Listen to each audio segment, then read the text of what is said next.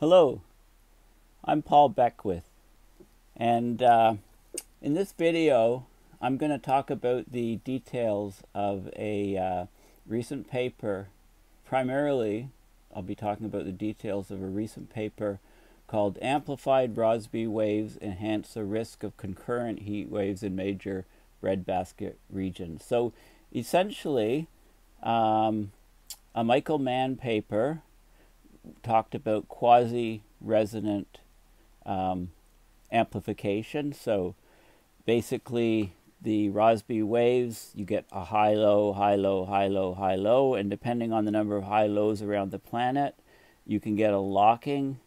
So you can get a quasi-persistent situation where there's a ridge over parts of, say, North America, parts of Europe, parts of Asia, and under those high pressure ridges you get heat waves and very, very little rainfall.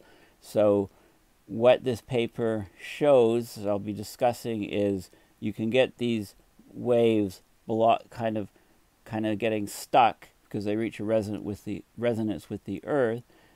So you get simultaneous heat waves over very prolific crop growing regions in North America, simultaneously with the ridge over Europe, over those crop growing regions, simultaneously with the ridge over Asia, over those crop growing regions. So you can get a hit to yields, to crop yields, and this can lead to global food shortages. So this is a very severe consequence of abrupt climate change, and also as climate change proceeds, the regions under these ridges actually increases. So the nature of the wave shape changes. So the ridges can be much more, instead of just being like a sine wave, you can get very elongated ridges which extend far north and cover a large region. And I'll talk a bit about another paper where the area under the ridges is proportional to the width of the jet stream, and also to the basically to the wavelength of the jet stream, and how under climate change those things are causing an increase in the regions underneath the ridges. So the area, this is very bad news, of course, because more of the crop growing region would be subject to extreme temperatures and lack of rainfall, and will therefore take a bigger yield hit in terms of agricultural crop production. So we have some very severe threats that face us in the near-term future. So let's get into the details, and I talked a little bit about this in my video when I was out on the road at the side of the highway in a torrential rainstorm. So this is the paper, Amplified Rossby Waves Enhance Risk of Concurrent Heat Waves in Major Breadbasket Regions. But first of all, I just want to bring up a couple things. Okay, so this is my blog, paulbeckwith.net, and so global food supply at risk from simultaneous crop losses due to specific jet stream patterns, due to specific modal patterns, namely 5 and 7. So when there's high low, high low, high low, high low, high low around the planet, that's 5 waves, and then the 7 wave case, and those are the cases that are the worst. So this is a video where I was along the road. If you haven't seen this video, I highly recommend it. It's very good.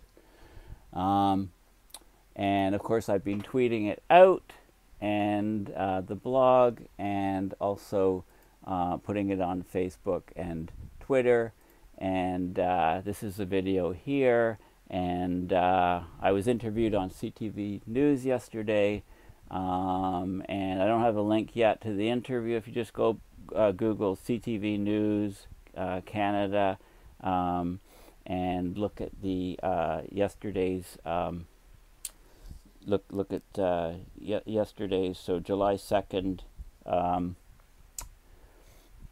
6 o'clock report. It should be on there, or actually the interview was at 8:20 p.m. Eastern Standard Time, but then it'll be on all the news reports after that. So if I find it, I'll put a link in my video. But I was talking about the electronic waste problem, how it's getting worse and worse, because there was a new UN report on e-waste, Global E-Waste 2020. Okay, Earth Null School, 250 millibar wind speed. You can see the jet streams here. So just to give you an idea, like here's a ridge and a trough. There's a small ridge and another trough. That's two patterns. Trough here, maybe slight ridge. It's hard to tell here, it's so distorted, but trough here, maybe slight ridge, trough here, slight ridge, trough here, definitely a ridge here, and a trough here. So if you count the recurring patterns around the globe, you can get an idea for the wave number, okay, the number of wavelengths that are circumventing the globe. It's hard to see here because it's so distorted. And also I just wanted to emphasize here as well, if you look at the temperature at the surface, this is over the Arctic right now, so these anything green is above zero, and we're continuing an ongoing heat wave in Siberia, and you can cycle back in days and see how things have changed. And then you can associate, but whenever you have heat like this going up into the Arctic, there'll definitely be a strong ridge here in the jet stream, allowing heat to go from lower latitudes up into this region. You know, it'll be a trough here, and so on. Okay, so you can correlate the ridges and troughs with where the heat appears.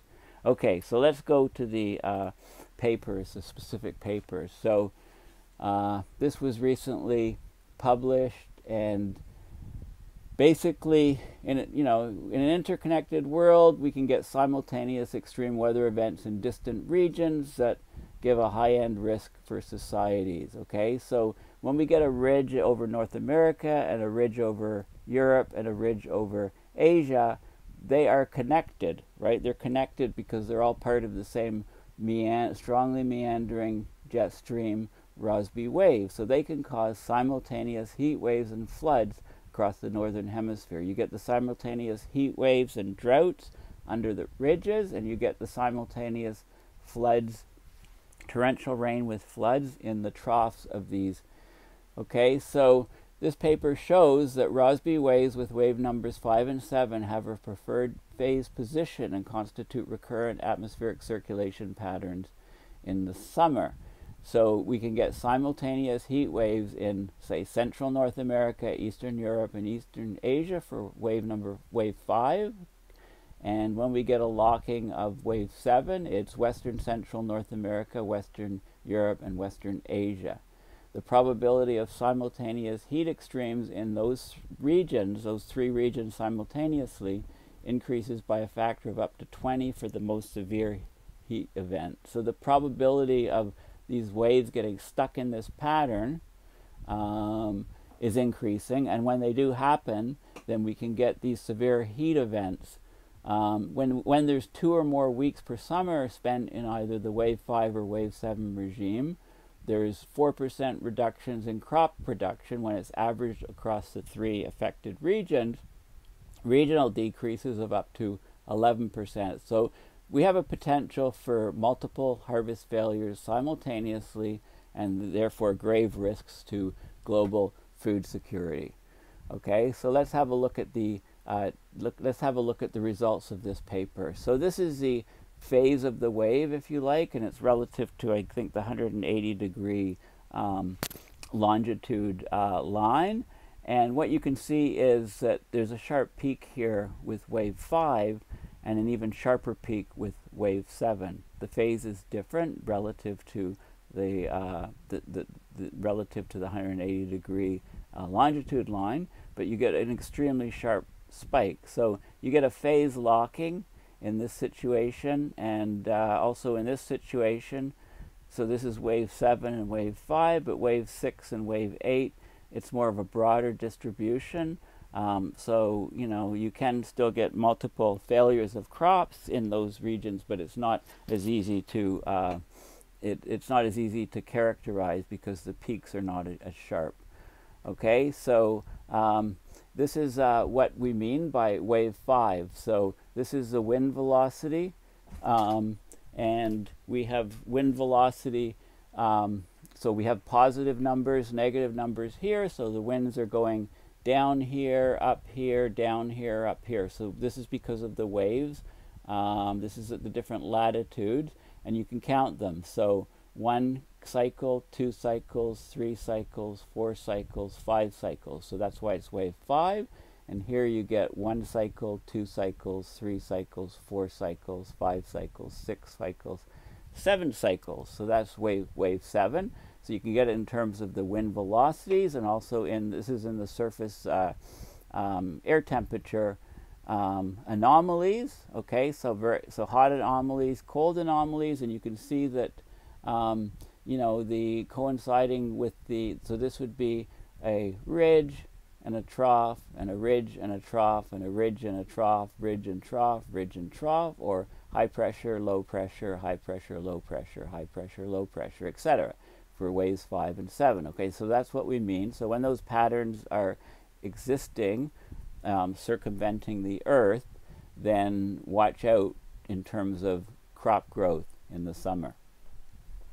Okay, now in terms of the coincidence, this is I'm going to talk about some of the key points here. So this is wave 5.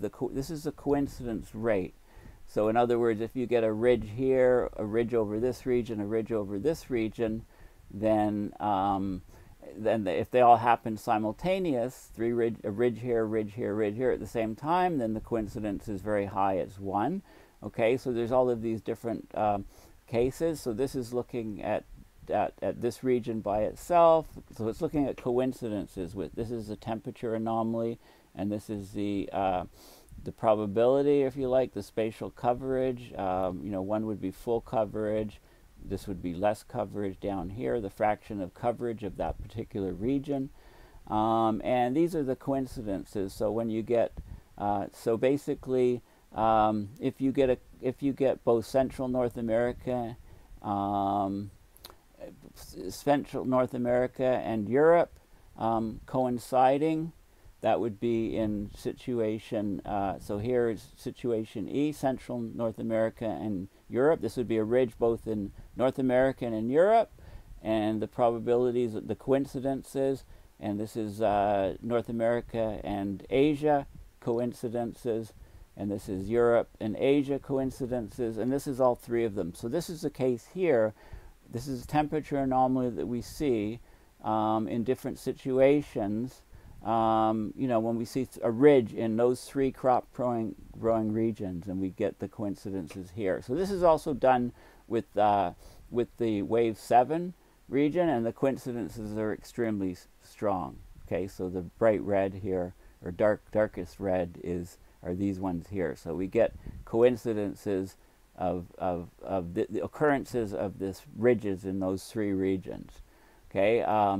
So basically, this is the key thing. Here is the mean crop production, and this is for this is for the major commodity crops. So maize, which is corn, basically, wheat, soybeans, and rice, converted to kilocalories. Okay, so energy from the crops for our food. This is a major bread basket in Central North America, Western and Eastern Europe, and also in Asia.